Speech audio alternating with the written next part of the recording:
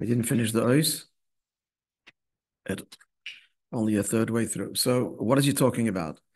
He's saying the three madreges of bittul in the oir. Okay, so technically, somewhat, there is the bittul of the oir that in as much that it conveys the ma'ir at level 1, it conveys the ma'ir. There is a ma'ir, there is a source. The picture accurately conveys the source. Level 2 in our marshal. Level 2, the feeling for the source. Level 3, the desire to be one with the source. Back to level 2, a sense of the source. Not only that it exists, but a sense of it. A hergish. It evokes, the picture evokes it evokes the source, not just that it exists, but it evokes. Maybe that's a good word. And the third level, the desire to be one with it, to be there. So there are these three levels in Avodah. Now, he spells out what they are, and that is in the one line, in the last line of the small paragraph, hey, that begins Sif Hey. And maybe you want to tell me what are the three levels in Avodah? Three levels of bittul in Avodah. These are three levels of bittul of the oir, which the Maim explained till now. And the three levels, the translation in Avodah is level 1. No, it's right there. The last line, 2 lines. So there's the bittul, the bittul of an understanding that's based on emunah, as opposed to understanding on its own. Understanding on its own, that means every kind of asaga is a bittul. You want to know the truth of whatever it is. But here, emunah, to begin with, is a truth that is beyond seichel. So therefore, it's the bittul of the seichel to the emunah. That's level 1. Level 2, the pure emunah itself, the bittul of the emunah itself. And the third level, which corresponds to the third level of the oir, the desire to be there and be one with the ma'ir, that would be Mesiras Nefesh. So that's going to be explained now. So to understand this, he began, we won't say it inside now. We'll pick up the text where we're up to, so I'll just say it in overview. So understand this by understanding the relationship between Makif and Pnimi. So you're going to help me, friends. He gave 2 mishalim, 2 illustrations of the interplay between Makif and Pnimi. The first one, we don't mean mishalim as in parables, but illustrations, expressions of this. The first one is the interplay between, these are 2 things he's speaking about now.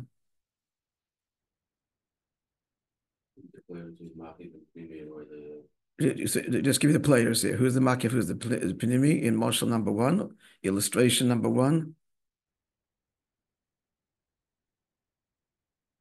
Guys on Zoom, you are welcome to participate. Ratzon and Amunah. Sorry, Ratzon and Seichel. Yeah, Ratzon and Seichel. Ratzon and Seichel.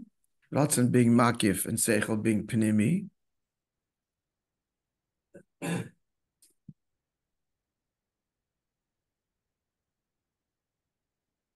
How about someone telling me why is Ratzon called Makif and why is Seichel called Pnimi?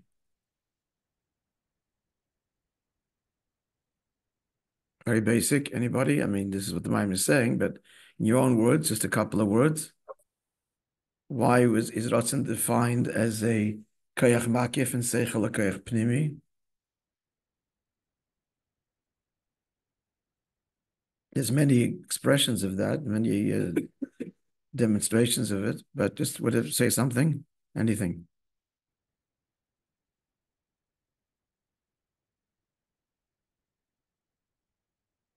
Well, let's start with Panimi. That's easier. Why Seichel Panimi?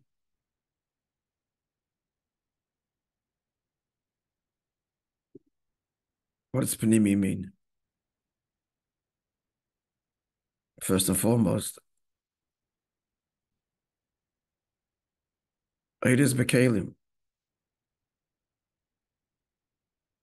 Conscious, contained. It's consciousness. Seichel is Oides Bekalim. The whole point of Seichel is to understand and give definition. And then engages, and it's the pneumius of the person. By the pneumius of the person, we mean his conscious makeup. You know, the person is in his head. That's where we are. First and foremost, we live in our heads. And we're conscious of that all the time. That defines our consciousness, is our minds. Ratzon, on the other hand, is called makif because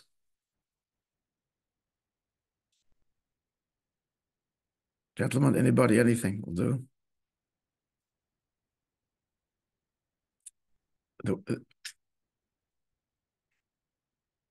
To illustrate, all human beings are driven by the same basic ratzon. What would that be? All human beings, all of life. To survive? Survival and success. And then the next level, you don't just survive, but you want to express yourself and be successful. That means express. You want to be fulfilled. You want to be expressed. Now, that drives you. You got to get up in the morning. You got to put bread on the table. But it's a koach makif in the sense you're not every day. I want to survive, and I want. It hovers, as it were, as the overarching drive and context of everything you do is the will to survive, to be expressed, to be free. Free means to express self unencumbered. So freedom means, that's why freedom is such a deep desire. All of nature wants to be free, wants to express itself. So it's makif because it's not a thing that you address consciously every moment, but it's there, driving everything. And also, Ratzon is makif because it's not limited to seichel. Seichel is limited to the mind. Period. There's no seichel in your finger. The brain affects the finger, yes, but I'm talking about seichel, not the nervous system. Seichel is in the head, not in the finger. You don't think with your finger or other organs of the body. Well, some people do. Or sometimes we do. I'm saying that facetiously, sarcastically, but truly. So with the makif, it surrounds and it influences without being fully comprehended. The second point I'm saying now is that the Ratzon is not limited. It affects every part of the body equally. With the Ratzon, we can act, we can feel, we can do, we can understand. It will manipulate and control any aspect of the conscious self equally. It's not limited to one area of consciousness, intellectual, emotional, behavior. Seichel is in the head. The emotions are felt in the heart, the quickening of the heart, etc. Actions are in the hands and feet. These are the koachas pnimim. You all have the kelim, and that's where they reside. Intellect resides in the brain, not anywhere else. But the Ratzon doesn't reside anywhere particularly. It's an overarching survival will, and will get its way, imposing itself on any aspect of consciousness equally. It's another reason, well, it's the same thing, just another observation, why it's called a koach makif. So that was the first moshel, the Ratzon and seichel. The second moshel, again, not a moshel, but an illustration, a different model, is what? That's the second one, this is the first half of the second paragraph. You find it there?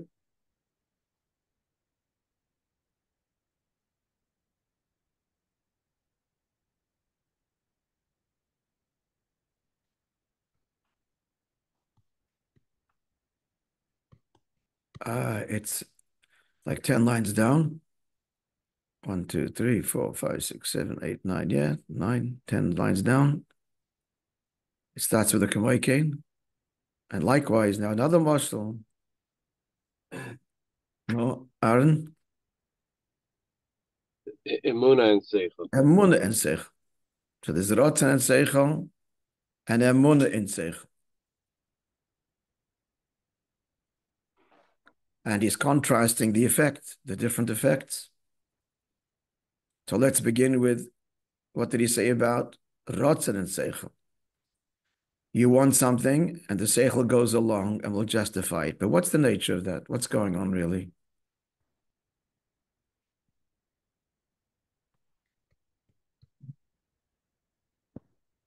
What's going on is that the Rotzen manipulates the Seichel. As we said, remember? Before the Rotzen kicked in, the intellect didn't say, you need to have this.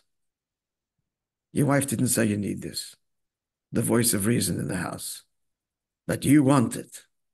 Because you want it, so therefore you're going to come up with all kinds of explanations and reasons and justifications. And they're all very convincing. But the emphasis is they're not the world of the Seichel. The Seichel didn't come up with this itself. It doesn't start with a reasonable, logical need. It's, I want this. He wants this car. Okay, you need a car, okay? This car, particularly this one. But the Seichel might say that it's a little expensive or whatever other protest that your wife would have. But no, he wants it.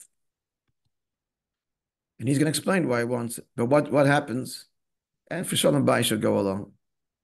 Got to pick your battles. Okay.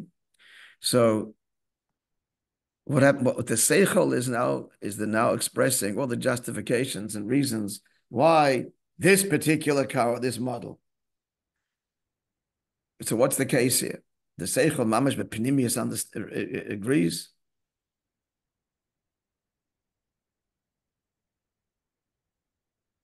No. What's happening here is that the Seichel, that's the power of will. It's the great enforcer. And the mind will capitulate and it give reasons. Is this sounding familiar, friends? Or this was Friday and you weren't here? When did we learn this? Thursday and Friday. I'll call upon him. So the point here is, friends, let's pick up, therefore. Let's learn this inside. I see it's all new. Okay. So look, you have a different layout than me. Can I see this for a second? Give me a paper, please.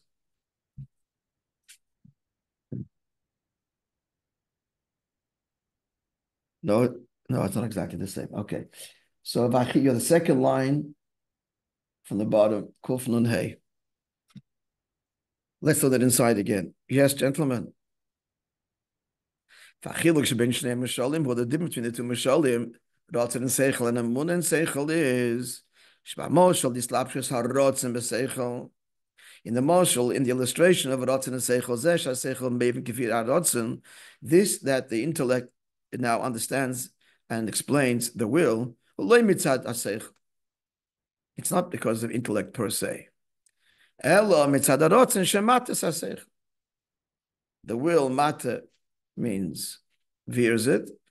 Mishana, he said, changes it. It imposes itself. If you really want something, you'll come up with the reasons for why you need it. Since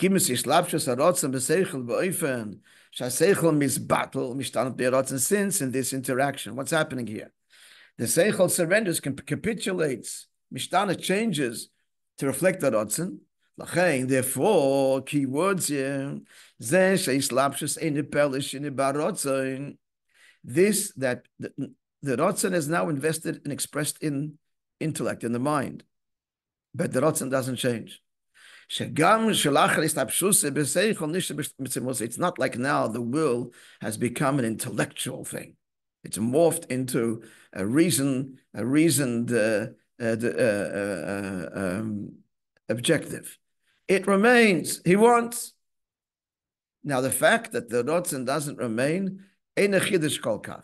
It's not such a chiddush because that's the nature of will. The whole thing didn't begin with Seichel. So just because it got packaged by seichel, why should the Ratzon change? And it doesn't change. In other words, like this, it's not like now that I've explained it, my desire for it is being tempered. Before it was pure will. Now it's based on all these reasons. Now, if it's reasons, you can have a counter argument. So my will has gotten weaker, it didn't get any weaker. Then the will is the same will. I want this no matter what. So I came up with these arguments. The arguments, the seichel is not mislabish in the arguments, which would weaken it and open it for discussion. And if there's a stronger argument, then okay, fine, I won't. He's not ready for the fine, I won't. He's getting this no matter what. So that's such a chiddush. That's the nature of Ratzon. It all starts with I want. He took a look, I want this. Finish. All the explanations came later. I think we're up to here. Maybe we didn't go much further. Now, contrasting to the same one, just kind of hover in the background. This corresponds to the first. Okay, we'll see later. The first level of Eir. Okay, let's put it aside. It will confuse us. We'll bring it later. But when a person is understanding his faith, that where the intellect comes to the truth, it comes to the conclusion. That is instinctual faith. It's born out by reason. He sees there's a God in the world. Very simply, a creator.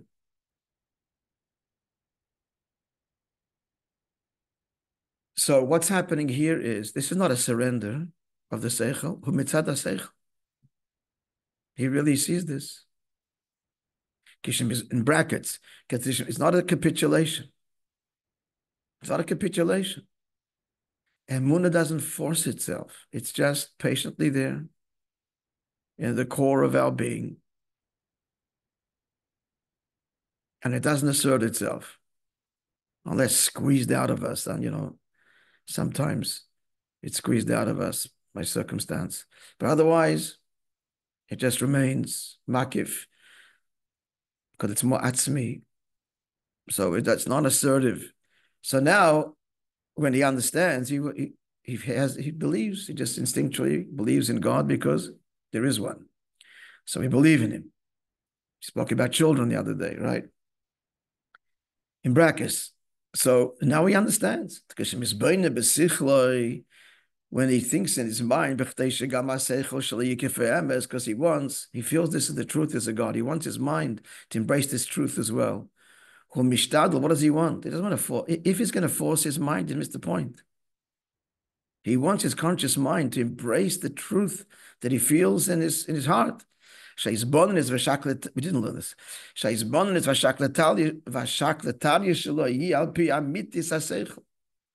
He wants this not to be a delusion. He wants this to be real seichel.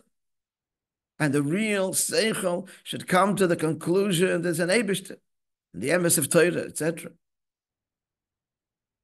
So this is not like Ratzon manipulating seichel, is it? Seichel is not capitulating. He wants, and this is what he's engaged in, a real understanding, not a surrender.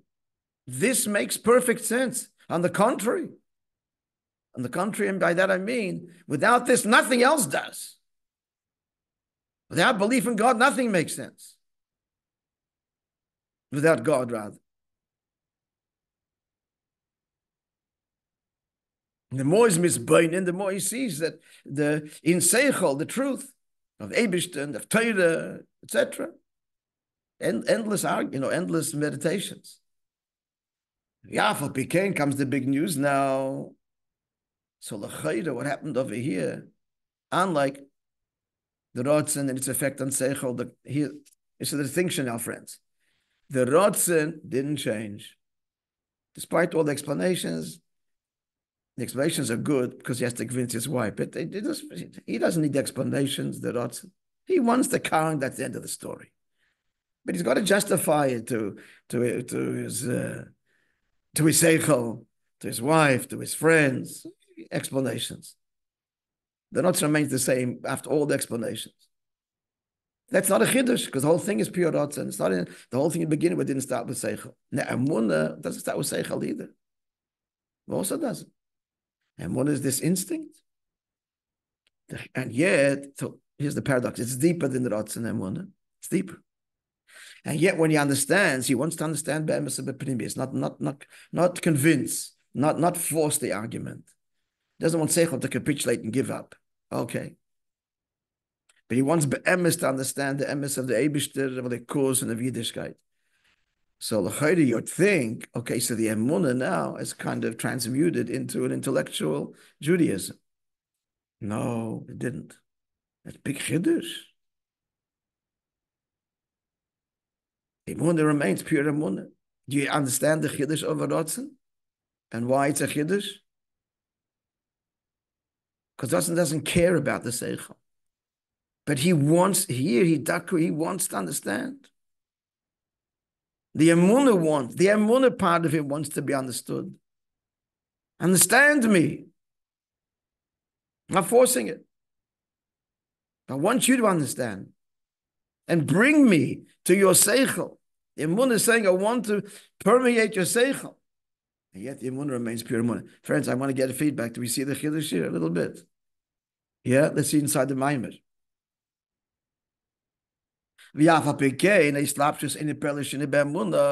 Notwithstanding the fact that he understands, it doesn't change the Emunah.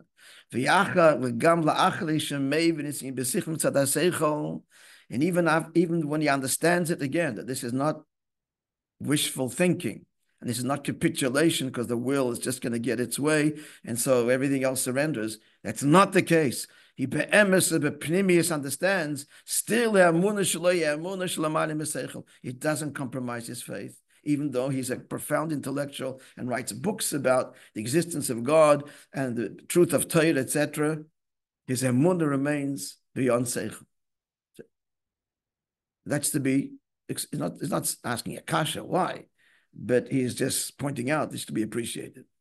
That's one the difference between the two Mishalim, the two Makif and Pnimi. The Ratzon in the Pnimi doesn't change. And the Ratzon doesn't need the Pnimi. The Emunah wants the Seichel and doesn't change. Also doesn't change. So the chiluk here, the first chiluk is, the first one's not a chiddush, the second one is a chiddush. That's the chiluk. Are we clear? Are we clear? In a chiddush kol kach by Ratzon? Sure. The chiddush is by Emunah. Whoa. The Emunah didn't change, even though he really understands this.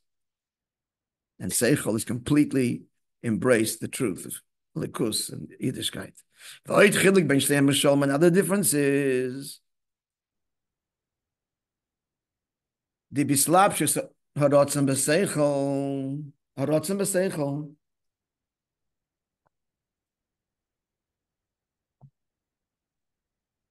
When the ratzon is invested in seichel, zeh sharatzon mislabash b'seichel lepeil olav shikifi haratzon. This that the seichel, the will, is invested in the mind and effects that the mind should express and what the will.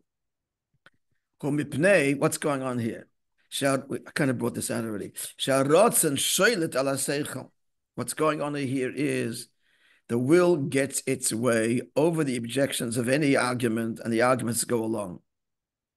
And the Ratzon doesn't care if there's an explanation or not. It's just an obstacle to be negotiated. Someone's going to ask you, why are you doing this? There's an answer. It's not negated to the Ratzon. The Ratzon doesn't need an explanation. The Ratzon doesn't need any justification. So the fact that the Ratzon is, getting down to control, manipulate the mind, so it's not the Ratzon itself.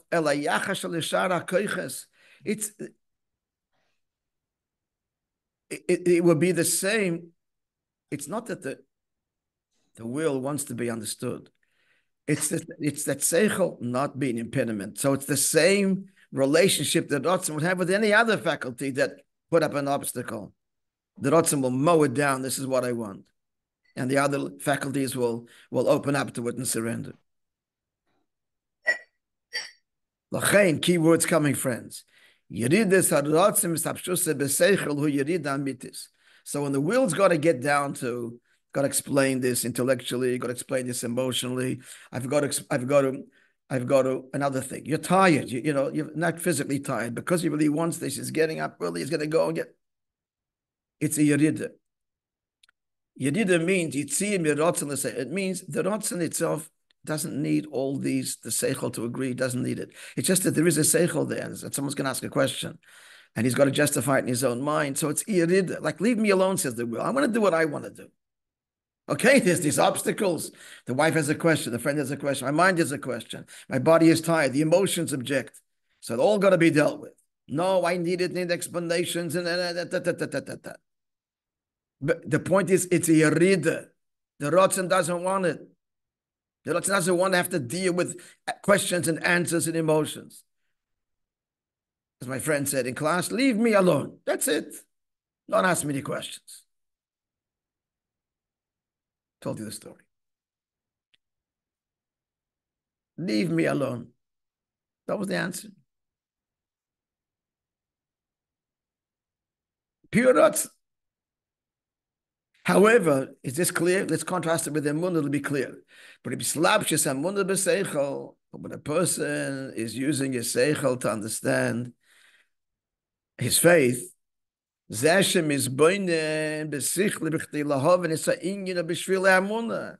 The emunah, my faith wants, the part of me that believes in Hashem wants my seichel to embrace it also. B'chtei shemunah shaloi tiyeh gam b'pnimius.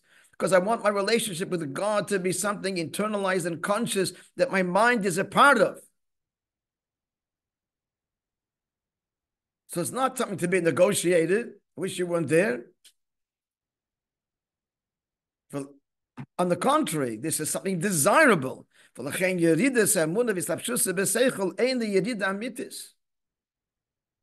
is the rotzen is compelled to deal with the objections of his wife, his friend. He buys an expensive car. What do you need this for? And all the questions. So he's forced to explain it. No, because there are no explanations. He would, rather than no questions, he wouldn't have to explain it. But and so therefore it's a yerida for the rotzen to get down and have to deal with it, overcome the strong arm, the policeman, enforce the seichel, enforce the midas, enforce the behavior. It's a yerida. It's a necessary descent. But emunah wants, the person wants a relationship with God that embraces his mind and his heart. So it's not a yerida midas. That's the pnimisdika desire, his pnimisdika desire. His faith wants this.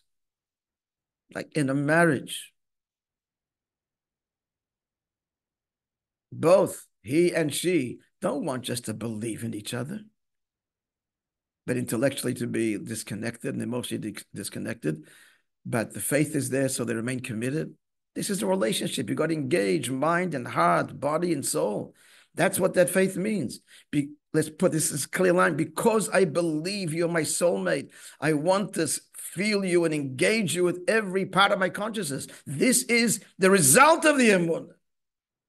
Not by the rotzen is the opposite. I want this. And these questions, I'll have to deal with it. Rather with no questions. It's a waste of my time. Which when I get what I want. Waste of my time to have to explain this to you. You're a distraction. Are we clear?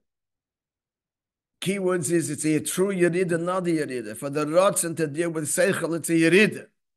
And for emunah to deal with seichel, that's the whole point of the emunah. Because I believe we're meant for each other, then this has to embrace every part of who we are. Mind and heart, body, etc. So it's not a yerida, like a compromise for the emunah, leaving its world and having to deal with. This is what faith wants. If I believe we're meant to be, I want every part of us to be part of this.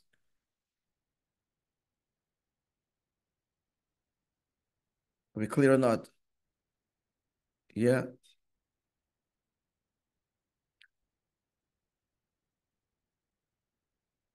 Okay, much more explanation is coming, and then there'll be the third level. And all this corresponds to the 3 levels of Oir. You just talk about again the descent, the Yerida, as it comes to this. This is the point. Maybe somebody wants to offer an explanation, their words now. This is the key thing here. For Rotzen, it's a Yerida in Seichel. And Mona to be in Seichel is not a Yerida. No, someone say in your words.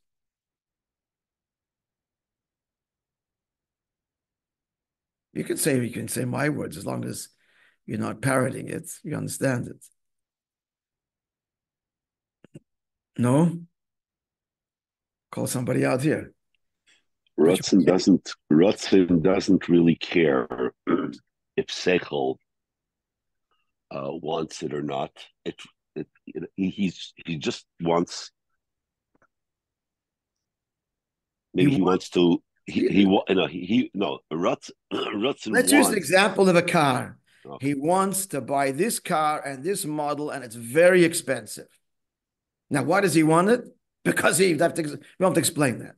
He wants it. Now, what would he prefer? He comes up and tells his wife that he wants to buy this car. What would he prefer? No questions asked.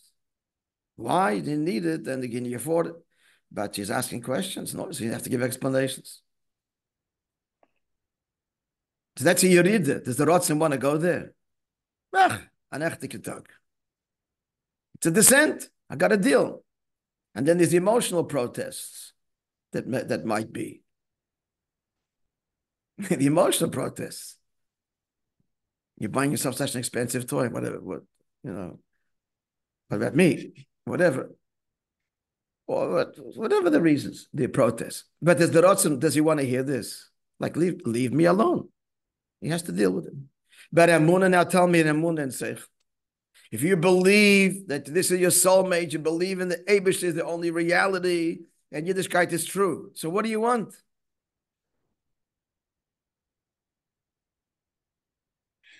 You want to ignore your questions? Sorry, Rabbi. You wish we're getting to it. No? What do you want? Ultimately, if you believe your wife is your soulmate, what do you want? Answer it.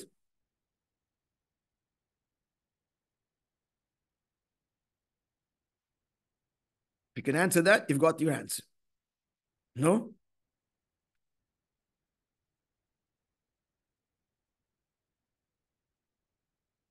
You want to engage mind and heart and every level of consciousness, every part that makes you up?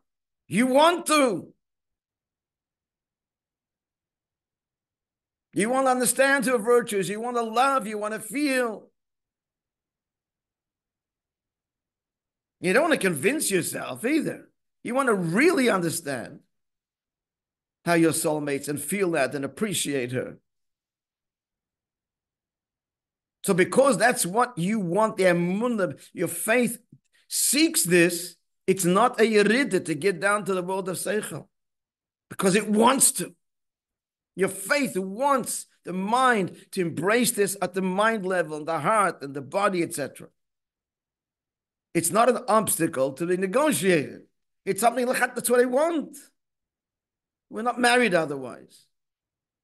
Just to believe we're meant to be, intellectually, emotionally to be connected to something else or somebody else, that's not a marriage. Or not somebody else, just not with you, just out to lunch. Anything else but you. Not a meeting of minds, not a meeting of hearts. You're not married. The emunah demands that. The true faith, we're meant to be soulmates, demands complete fusion with every part of my being. My mind should embrace this. My heart should feel it. And behavior should be animated to express it. Is it clear now?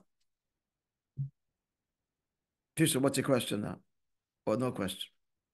Well, no, it just seems that the descent is just all necessary for achieving a higher ascent. No? It's not what we're saying.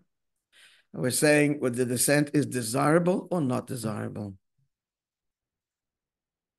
It's For necessary. For Ratzon, it's not desirable. For Emunah, it is desirable. And therefore, if it's desirable, then the Emunah is not descending, leaving, got to go somewhere else that I don't want to be. But for Ratzon, it is. I don't have to deal with your questions. I have to. What must I do? That's a Yerida. It's a Yerida from the world of Ratzon that doesn't care about Seichel, doesn't care about emotions, just cares about its own will. And Emunah cares. And Emunah wants to be apprehended by the mind. So that's what Yerida means. Yerida means compelled to go there, or not. Yerida means not compelled. That's where I want to be. It's not a Yerida. Ratzon is more selfish. Emunah isn't.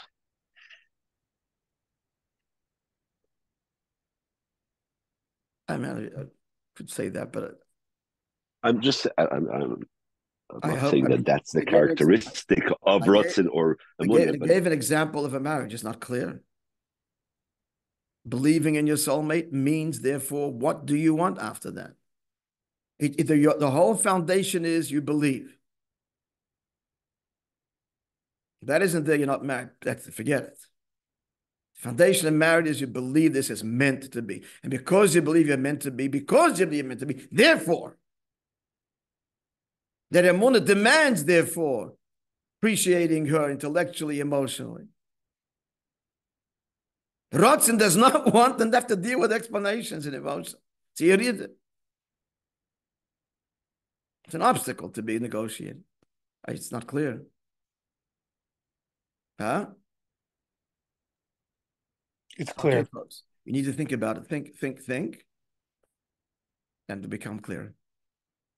Okay, a minute to go. Today's story. Okay, we want today's story because it's 27. It's Monday. Okay, friends. Have a wonderful day. Bracha, batzlacha. Psudas Toivus. Thank you very much. Mazel tov. Thank you. Simchas all around.